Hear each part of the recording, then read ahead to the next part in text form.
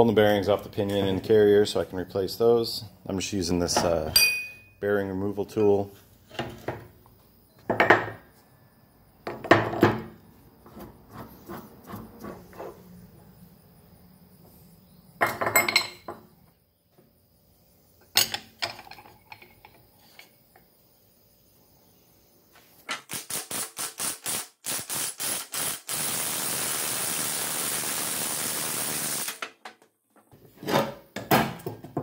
That's it, bearings off.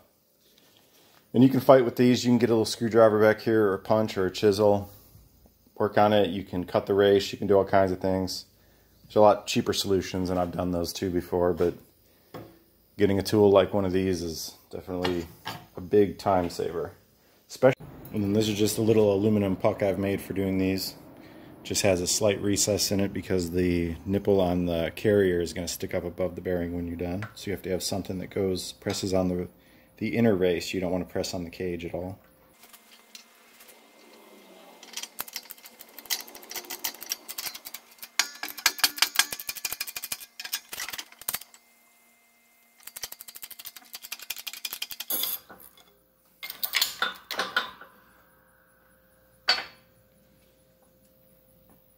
There we go. You can see how that little nipple sticks right above the race cage. That's why you need something with a recess or a hollow middle in it. So now we'll go rebuild the inside. It's time to put the differential back together and put all the clutch plates and spider gears in there. So this is the stack up I'm going with. My first plate on the gear is going to be a steel, then a friction, then 2 steels, a friction, a steel, a friction, and the shim. And the shims come in different thicknesses. This one's, for example, is a 30,000 shim. I'm using 2 35,000 shims on mine. And when you measure your clutch pack, measure it this way.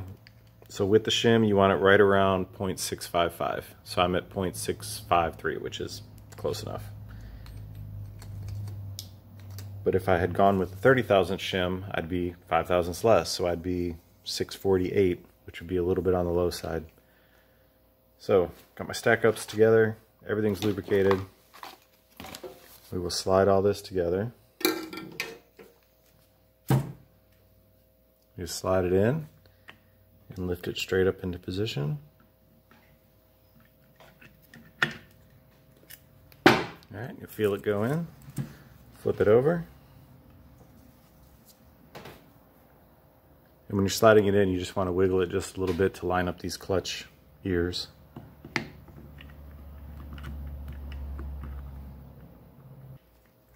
Alright, then that guy's in.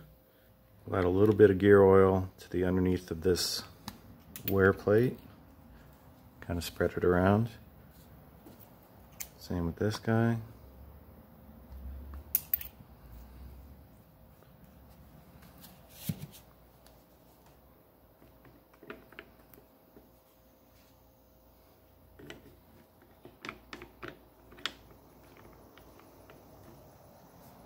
Slide these in, rotate it around, take a look down through the hole, make sure everything's lined up.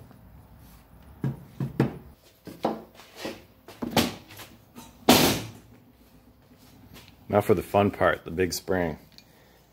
So the big spring is not easy to put in.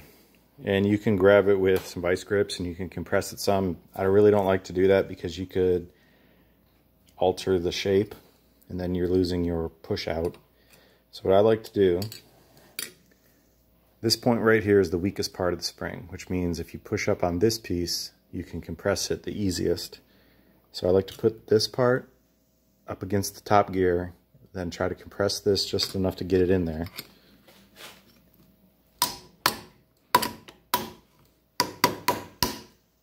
Just like that. It's not too difficult. And then once it's in there and started, then you can straighten it out.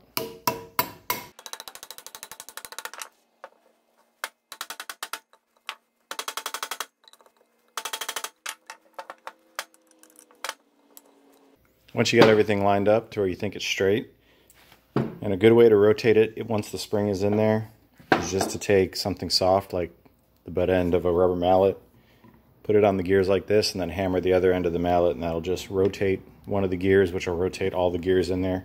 You're going to be fighting against the clutches, so just take your time and don't hit anything with metal. And then once you think you're all lined up, slide your pin in. And this is just to check it. It's a lot easier to adjust it now than it is once it's in the car.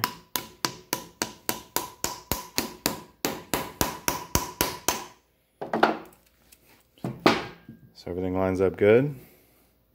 Now I'll put the ring gear on. So on the ring gear, it's important to make sure that this surface is extremely clean and flat. And some of the items that can be damaged on it are these holes. So if you look at this one right here, you can kind of see the edge is lifted up.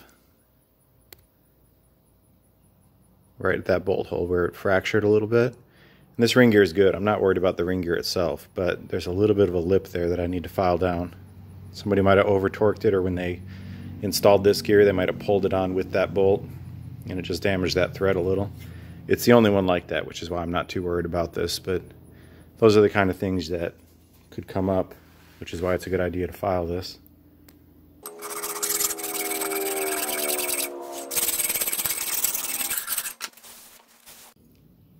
And also take a smaller flat file, hit this edge right here just in case. Feels pretty good. And we'll hit this guy with some heat.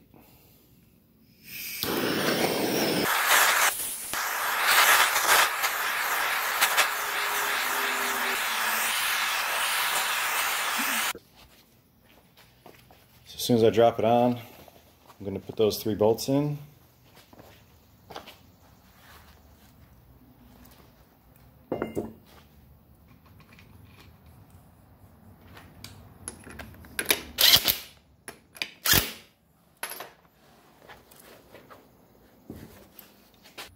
So when you're ready to put all your new stuff in, knock your old races out first. And all I used was an aluminum chunk of aluminum. And if you look kind of right there, you can see a notch on both race seats. And you just bring the punch up into that notch section, hit it on one side, go to the other, hit it, just keep working back and forth. Then we'll drive the race down in there.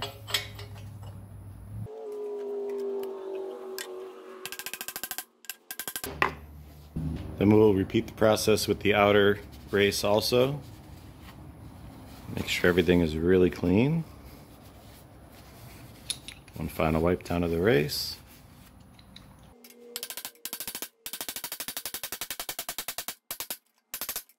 Then I'll install the pinion for mock-up. So I've got the original shim that came off of this.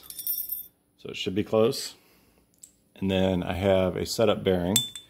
And it's important to use the same brand setup bearing as the actual bearing you're going to put in. There is slight differences between Timken, Koyo, and National, and any of the other major brands. A little bit of lube. Then the crush sleeve, and this is the used crush sleeve, and all I did was kind of hit it with a hammer to sort of expand it back out. Since I'm not using this, it's not that important. It just needs to hold torque for setup. So tightening down the pinion nut to get the correct preload on the bearings. And this is just a homemade tool of mine. It's just 1/4 inch plate steel. I've got a couple different hole patterns drilled in it for different rear end types. And then it's just got a long piece of 1 inch square tubing welded to it. And nothing special, but this really helps with holding these still. A lot of people stick 2 bolts in like this and then a pry bar. That thing always slips off, and then you damage something, usually your skin. Tighten it down like this. And then I'm at my preload, which is right around 10 pounds, since I'm on used bearings. So now I'm flipped over and I'm going to spread this case open to drop the differential in. So you take your indicator, set it in here, and this helps you to measure how far you've spread the case. Because you don't want to go too far, but you want to go far enough. So I'm going 30 thousandths.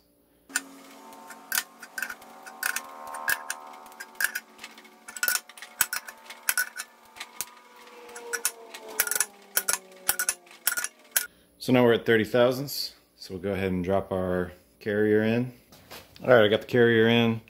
And I've been messing with the shims a little bit, getting adjusted, and right now I'm right around 10 thousandths backlash.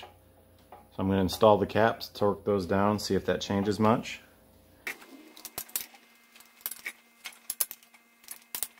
Looks like it tightened up about 1,000th on me, so I'm at 8 thousandths, which is on the tight side by 3 thousandths. But that's fine. I'm going to use this to check the pattern, because like I said, I got to take all this apart, change those bearings anyways, so this gets me real close and I can just see how my pattern is. The pinion shim is basically what I'm measuring right now. Kat, you going to help me out with this? Stick your paw on that and then smear it on there. No?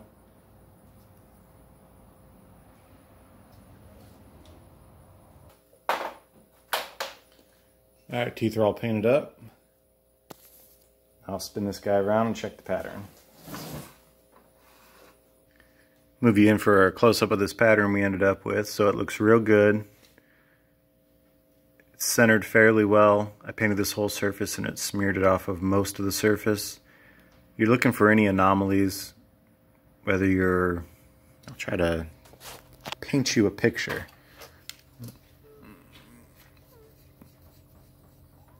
So let's say we had painted up a tooth like this, and we do our check, and what we come back with is something like that. So that is contact out here on the heel only, and that's bad. Or say you pulled it and it looked like that. That's contact on the toe, and that's bad too. And that's when you want to start shifting it. You want to get it centered. These aren't perfectly centered, they're pretty close. These two look real good, and that could have been just the pressure from when I was holding the pinion. This one's a little bit on the toe side, but that's a good pattern. It doesn't go all the way to the edge. So I'm getting, all my pressure is on the face of the gear, not off the edge of the gear. Then on the other side, our pattern looks even better. It's really centered. It's covering almost the whole face. It's not going off any of the edges. A little bit on the toe there, but I've got so much face contact here that I'm happy with that. So the pinion shim is good. So now I'll take it all back apart, pull those check bearings off, and put the real bearings on and put it all back together. Set my backlash again. Here's the setup I use for pushing the bearing on. All it is a piece of pipe. I've got an aluminum spacer in there that just pushes on the race. That way you don't push on the cage. And that's it. Make sure your shim is under your bearing before you do this.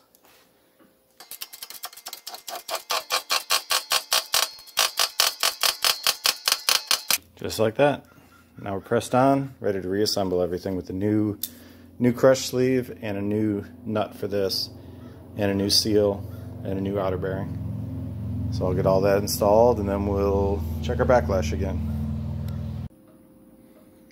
All my new parts are installed, seals installed, new nut, new bearings.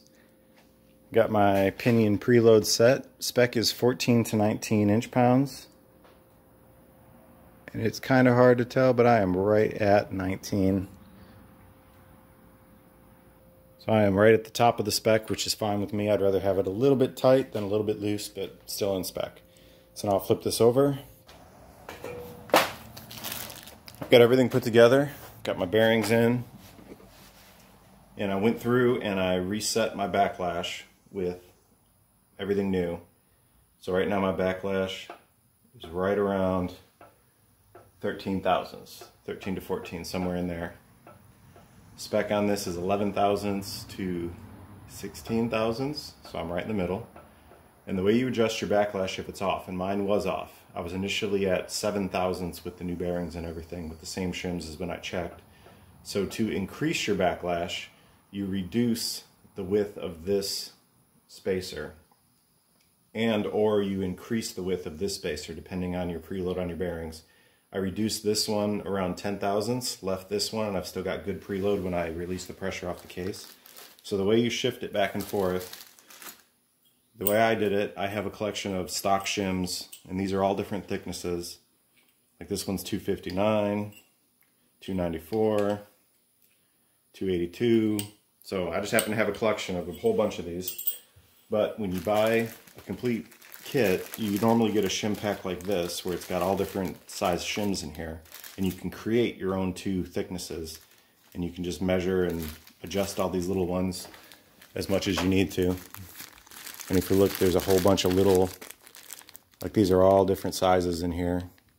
1,000th, 5,000th, 10,000th, and then some larger ones. You want to sandwich the little ones in between two large ones when you make your own, but I just like to use the stock ones since I have them. They're easy to install. So everything's torqued down. This part's all done. Now I'm going to check my pattern again.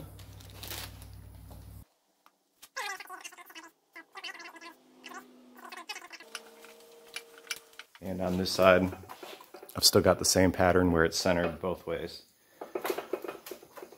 So nothing really changed. Good tooth pattern on everything.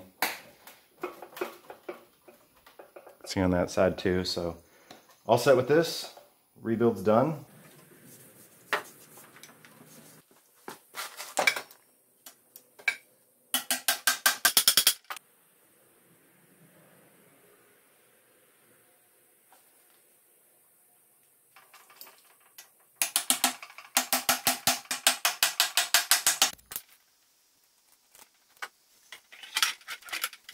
So there we go, axle's all modified.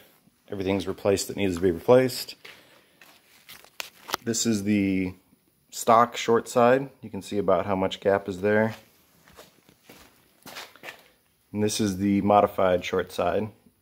Basically the same amount exact of gap. So I don't have my brake backing plates on yet. I'm going to put those on after this is in the truck. It's a lot easier to move these things around without those. They bend easy, they get damaged, but axle's all done.